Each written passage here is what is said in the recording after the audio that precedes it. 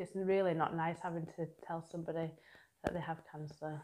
I'm a specialist nurse, so I do procedures, gastroscopies and colonoscopies, help diagnose different conditions relating to patient symptoms. I often diagnose like colorectal cancer and gastric or esophageal cancer.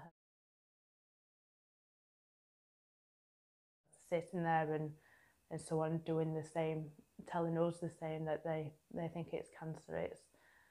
It's awful being in that situation. You never expect to be sat there hearing those words that you think that they've got cancer. Dad wanted everything, didn't he? He wanted it.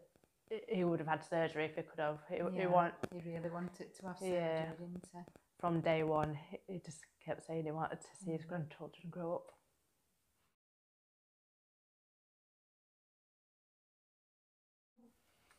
They were awful, truly awful.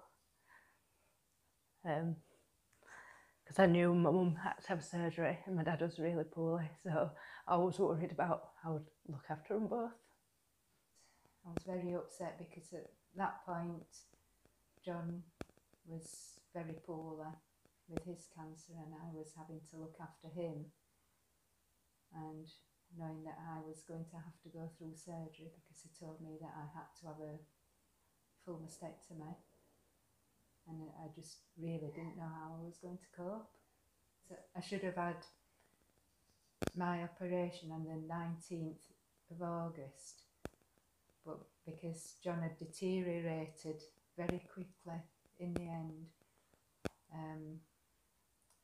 the surgeon rang me up and said, I think we'd better postpone this operation. And John actually died on the 14th of August.